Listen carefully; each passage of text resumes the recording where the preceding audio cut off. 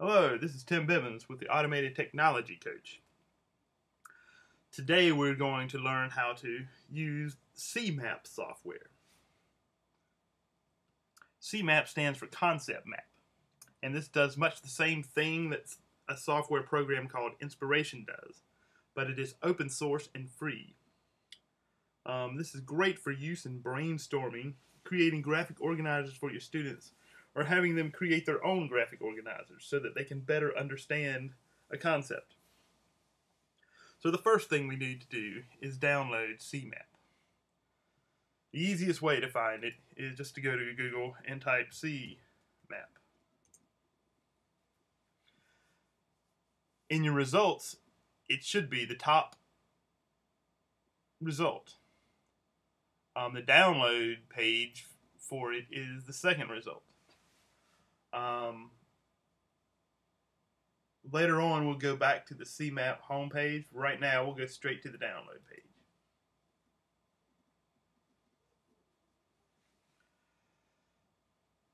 Here's where you're able to download CMAP. The first time you download it, you do have to register for it. But any subsequent attempts to download it, you just have to put your email address in there. And since I've done this before, I'm just going to put my email address in there.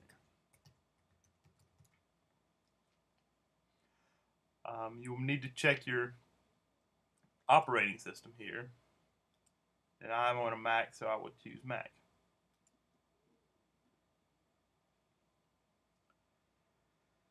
Now you're actually on the download page.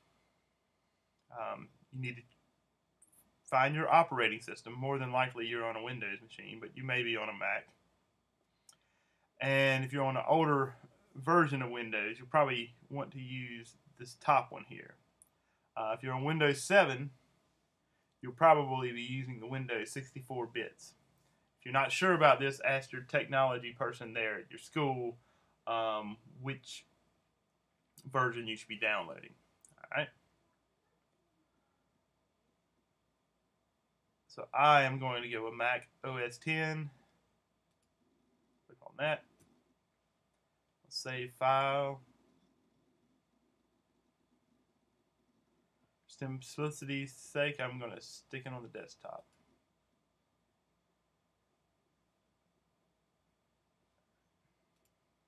Save. Replace.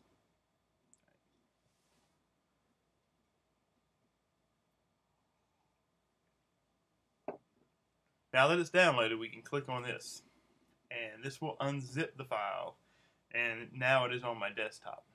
Alright. I'm going to minimize this.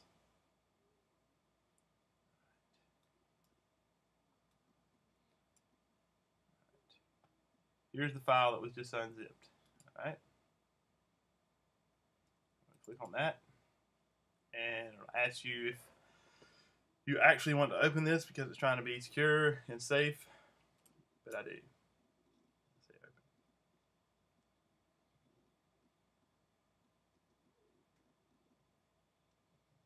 Alright. You say next, accept the terms, next. Do the typical configuration, next. Just do the default install, next. You can change this if you want to in the dock on the desktop in your home folder. I'm going to put it in the dock, next. Then it reviews all the settings and you can install. Now we are installing.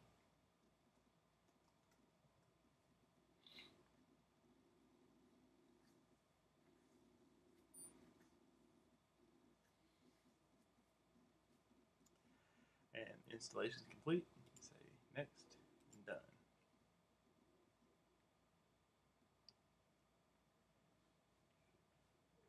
Alright. And